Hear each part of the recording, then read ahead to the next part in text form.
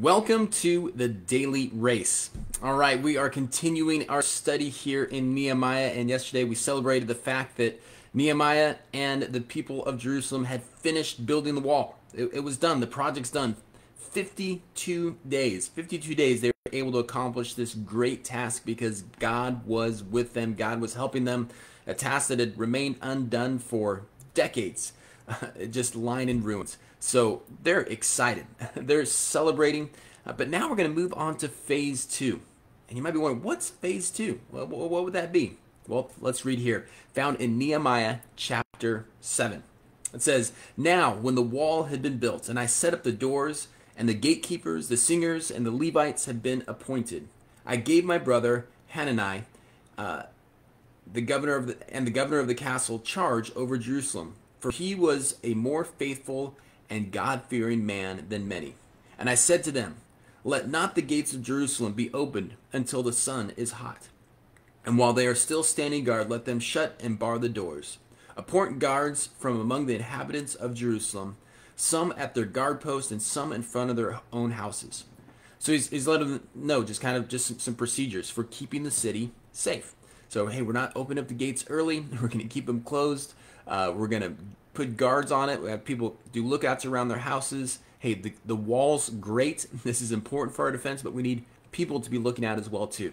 And this is why. Here in verse 4. "The city was wide and large, but the people within it were few, and no houses had been rebuilt."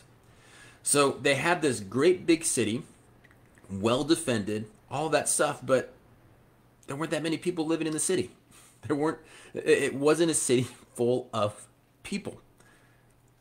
"Then God put into my heart to assemble the nobles and the officials and the people enrolled by genealogy. And I found the book of genealogy of those who came up at the first, and I found written in it." And then he kind of goes through this whole genealogy of people that were taken into captivity and that came back. And the point here, what Nehemiah is doing is Nehemiah is now focusing on the people. He had rebuilt the wall, but now it's time to populate the city. It's time to get people back living in the city. If that's where their origins come from, get them back in there, get them to rebuild their houses, get them to settle in there, because a fortified city without people in it, that's not the point.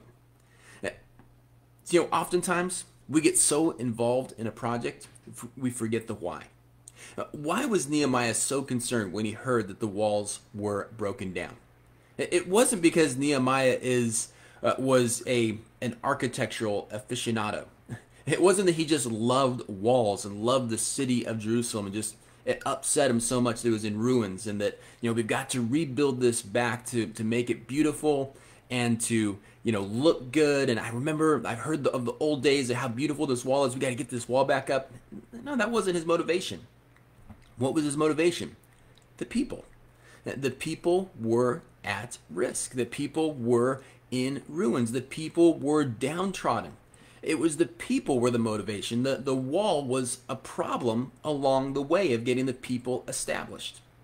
A lot of times when we tackle a project or a problem, the project can take priority over the people. We can finish the project, but we forget the people we started it for. Nehemiah doesn't do this.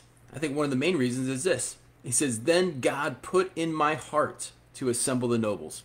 Nehemiah never stopped praying. He didn't just pray in chapter 1 asking for guidance on the project. He continued to be in conversation with God. As the project moved forward, as things were happening, as he had obstacles, as there were challenges, as he was looking for next steps, God was leading him along the right path and kept him focused from not veering off too far. We noticed halfway through the project, he turned and helped the people. For the next half of the book here, phase 2, it's going to be all about rebuilding the people. Think about just modern times. God puts a burden on someone's heart to build a homeless shelter. What a noble task, right? There are people that need shelter, that need food, that need an opportunity to maybe get some training, and God puts this burden on your heart and you're excited about it. You find some people, you rally it together, you get the homeless shelter built, you celebrate its opening, and walk away. Well, that's not the whole project, right? Why is the homeless shelter built? For the people. Phase 2 is you have to get the people to use the facility. You have to get the people to use the project that you worked on. The physical project and has to be connected to the people. And that's what God has placed on Nehemiah's heart here. You got a beautiful wall, beautiful city, but the people need to get back in the city. The people need to get back settled in there. So lean into the people in this season. All right. Now let's go ahead and pause there for today. Tomorrow we're going to see how he starts doing this, and we're going to see a little bit of a crossover here. We're going to be introduced to Ezra. Ezra has his own book of the Bible, but Nehemiah and Ezra, they are contemporaries, so we're going to see him show up. Remember back in the days when you have like a guest appearance on a sitcom? Yeah, we got a guest appearance here in Nehemiah as Ezra shows up and helps him as he reaches the people in the city. Before we get to tomorrow, though, let's start our day today with the word of prayer. Heavenly Father, we just thank you for just another day, another opportunity to serve you, to love you, to point people towards you. And God, I pray that our day would be honoring to you, from our first step to our last step.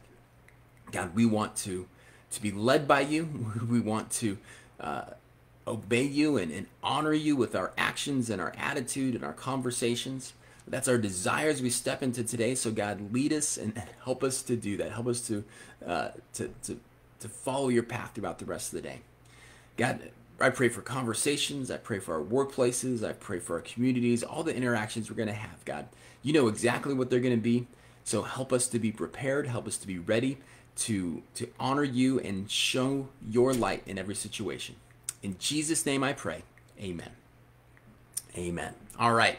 Well, hey, I hope you have a great rest of the day. I look forward to seeing you 24 hours from now right back here on The Daily Race. Love you guys.